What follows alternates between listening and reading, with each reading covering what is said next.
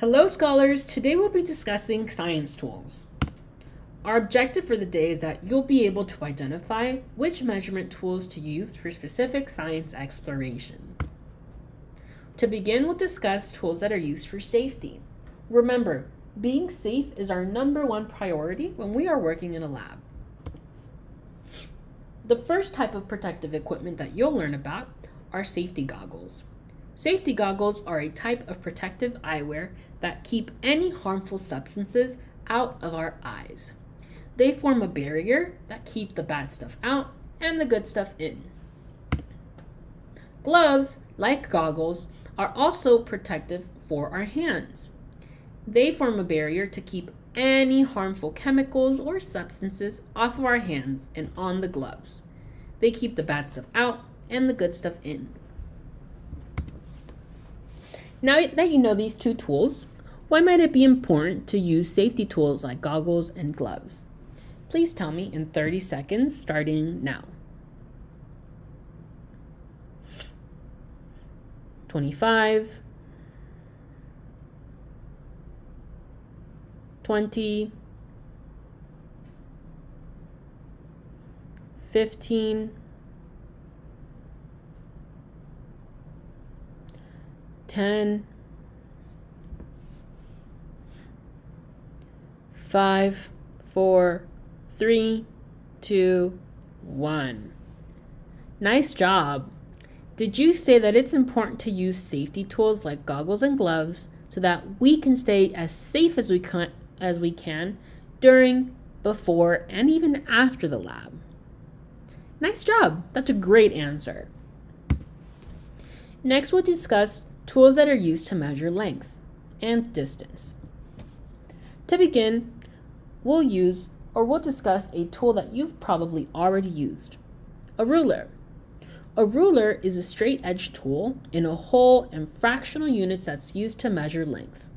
Rulers usually measure smaller objects, like this seed. They usually use millimeters and centimeters to measure smaller objects. If you wish to measure a larger object, you might use something called a meter stick. A meter stick is a much larger version of a ruler. It is a tool that is used to measure linear distance and is usually used when you measure meters and kilometers.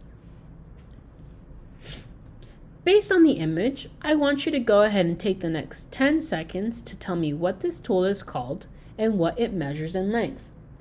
Ready and go. 10,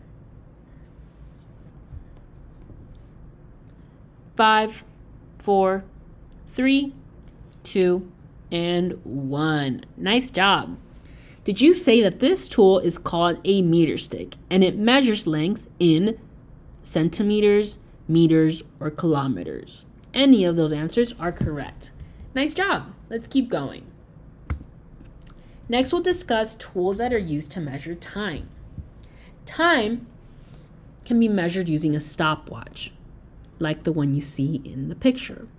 A stopwatch is a tool that is used to measure small increments of lapsed time. So for example, if I would like to see how long it takes for me to heat up a bag of popcorn, I could use a stopwatch, and it would tell me exactly how long it would take to make that bag of popcorn. We measure time using a stopwatch using the following units. We can measure using seconds, minutes, or even hours. Like a stopwatch, a clock also measures time. However, this tool can only help us tell time and not measure small increments of time. It can, however, tell us time using seconds, minutes, and hours. Like we previously did, take the next 10 seconds to answer the following questions. Ready and go. 10, 5, 3, 2, and 1. Nice job. Did you say that this tool is called a stopwatch and it measures time in seconds, minutes, and hours? Awesome job! That's completely correct. Next, we'll discuss different tools used to measure mass. A unit of mass is a measure dependent upon the quantity of matter. The more matter there is, the larger the mass. I want you to point on the screen which of these masses would probably have the smallest amount of matter or the smallest amount of mass. All right, in 3, 2, 1. You're right, this would probably have the smallest amount of mass and the smallest amount of matter. Nice job. We'd probably say that this could be weighed in milligrams. A milligram is the smallest amount of mass. It is also followed by grams, which is much larger, and kilograms, which is even larger. If we were to measure, let's say, a paperclip, we might say that a paperclip weighs 1 gram because it doesn't weigh very much. If we wanted to weigh, let's say, an elephant, we could say that we'd weigh it in kilograms because kilograms are the largest way to measure mass. How do we find mass? Well, we use a tool called a balance. A balance is a tool for weighing and measuring mass. It can be measured in kilograms, grams, and milligrams. I want you to think to yourself, if you wanted to weigh a piece of popcorn, what unit would you use? Would you use kilograms, grams, or milligrams? Tell me in 3, 2, 1. You're right, probably milligrams, because a piece of popcorn doesn't weigh very much. Next, we have a tool called a triple beam balance. A triple beam balance is a different tool for measuring and weighing mass. It's called the triple beam balance because it has 3 beams. A beam for milligrams, a beam for grams, and a beam for measuring kilograms. If I wanted to measure, let's say, a bowling ball, what kind of unit on the triple beam balance do you think I would probably use?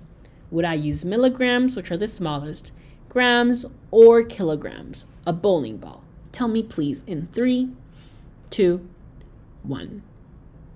You're right, I'd probably use kilograms because kilograms can weigh very heavy things. Moving on, next we have a different tool that can also measure mass and it can also measure force. This is called a spring scale. You might have seen some of these at the grocery store when your mom or your dad or your grandma, whoever is your guardian, when they're weighing fruit, right, at the grocery store, and it tells us exactly how much mass something can have. Now, like before, I want you to look at this picture and answer the 2 questions. Ready in 10. 5 in 3, 2, 1. Nice job. You're right. This tool is called a triple beam balance. And you're also right. It measures mass in milligrams, kilograms, or just grams. Next, we'll discuss tools that are used to measure volume. Volume is the amount of liquid in an object. We can find this using a graduated cylinder. A graduated cylinder, if you don't know, is off to the side of the screen. I remember that it's called a graduated cylinder because if you were to flip it all the way over, it looks like it's wearing a graduation hat, doesn't it? It kind of does. Now, when we measure the volume of liquids, we can measure it using 3 different units. It can use milliliters, centiliters, or liters. Now, the smallest unit is the milliliter, the second smallest is a centiliter, and the largest is a liter. If, for example, we wanted to measure how much water is in a swimming pool, we'd probably use liters. However, if I wanted to see how much water was in a spoonful of water, I'd probably use milliliters. Okay, just to give you an idea of how these work. Next, we also have a beaker. A beaker is a tool used to measure and pour liquids. If you look off to the side, you can see how it's marked off in ml, which stands for milliliters. Like a graduated cylinder, it can also measure the volume of liquids. I want you to again look at this picture and answer the questions in 10, in 5, 3, 2, 1. Awesome. These tools are called a graduated cylinder, and it measures volume in either milliliters, liters, or kiloliters. All right, nice job. Let's keep going. Next, we're going to talk about tools that you use to observe.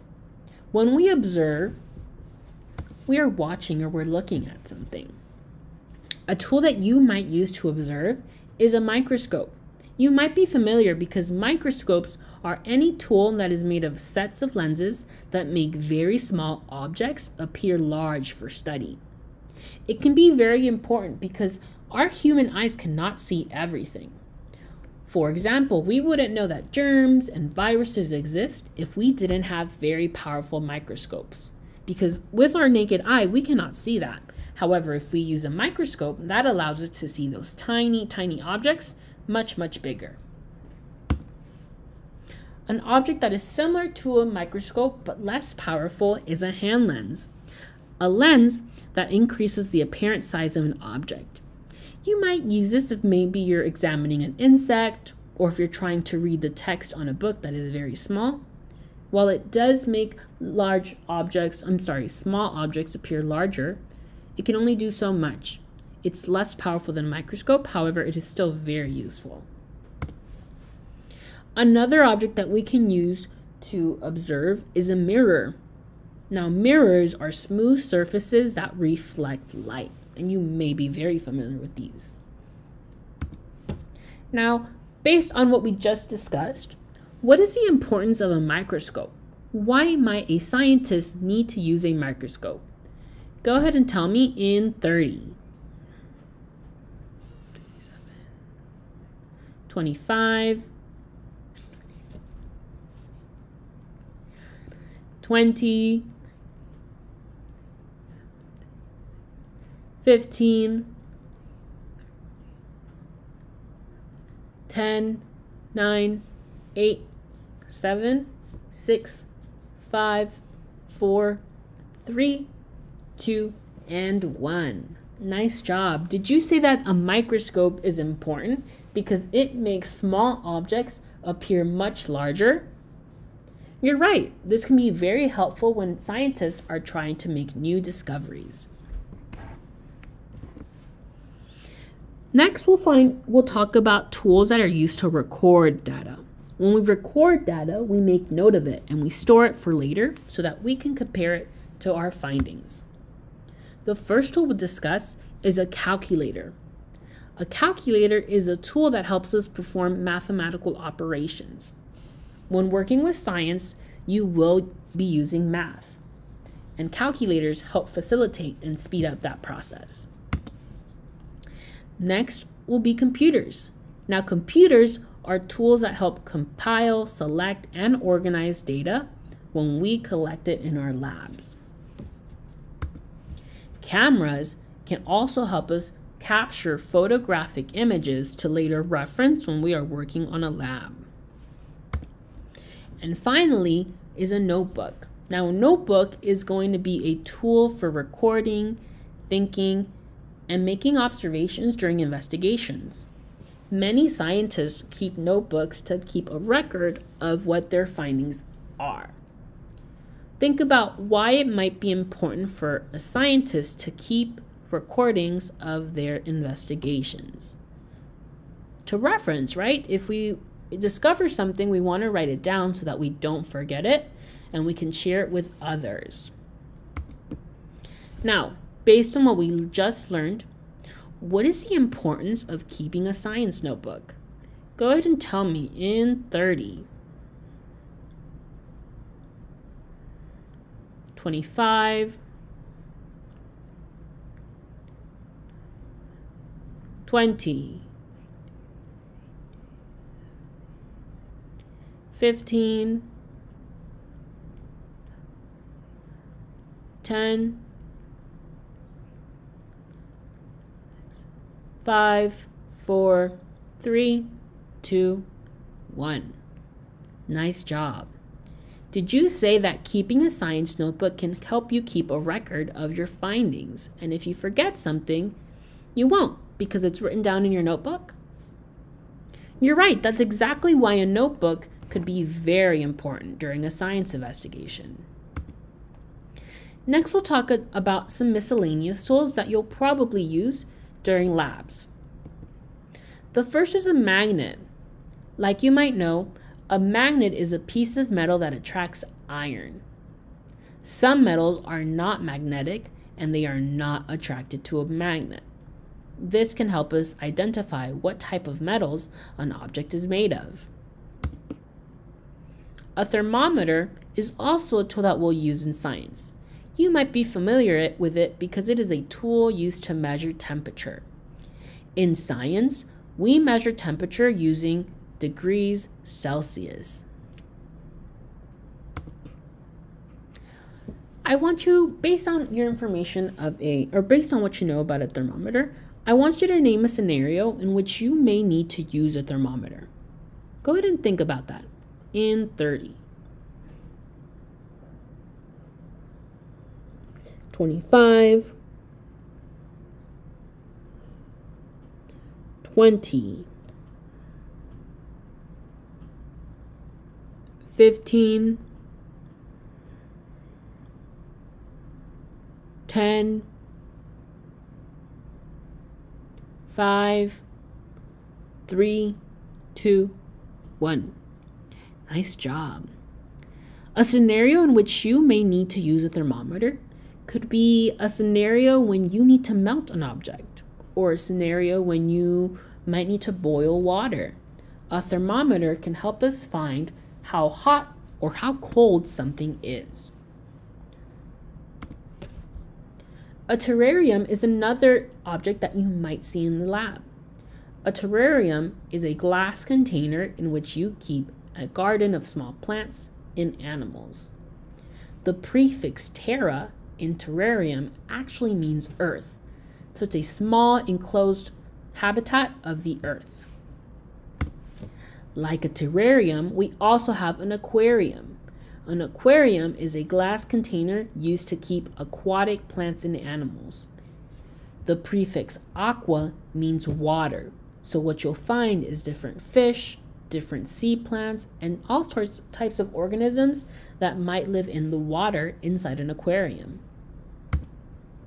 Another object that you might see is a prism. A prism is any object that refracts or bends light. Some prisms that occur naturally are a drop of water, and triangular pieces of glass also act as prisms because they bend light into different colors. In fact, that's why we have rainbows every time after it rains, because the droplets of water refract all of that light. Next, we also have a compass. A compass is a tool used for finding directions. There's 4 directions, starting with north, south, east, and west. Compasses can be used in times where you may be lost or you may need to find the direction of something.